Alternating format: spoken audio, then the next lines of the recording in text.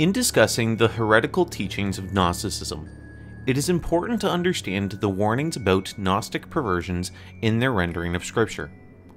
Iranius, a disciple of Polycarp, who was a disciple of John, made it very clear on one of the greatest atrocities they were committing.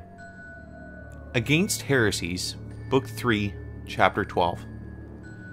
Wherefore also Marcion and his followers have betaken themselves to mutilating the Scriptures, not acknowledging some books at all, and curtailing the Gospel according to Luke and the Epistles of Paul.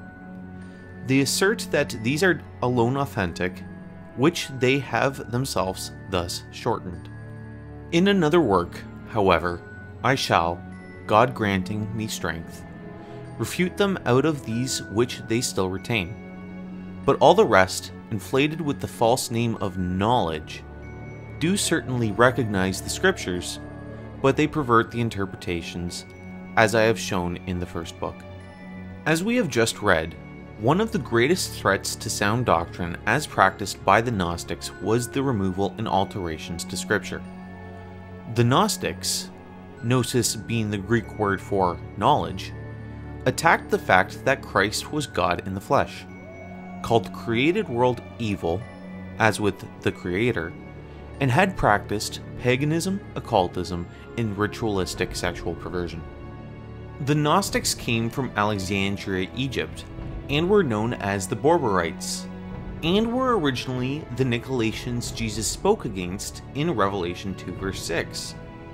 Today the critical text, originated by Westcott and Hort, which based their translation on two Alexandrian codexes, which among their practices called for textual exclusions, is largely based on papyri fragments that come from Alexandria, Egypt, and make the basis for the new Bible translations. The received text, aka the Textus Receptus, is based on the majority manuscripts, traditional text, that descends from Antioch, Syria.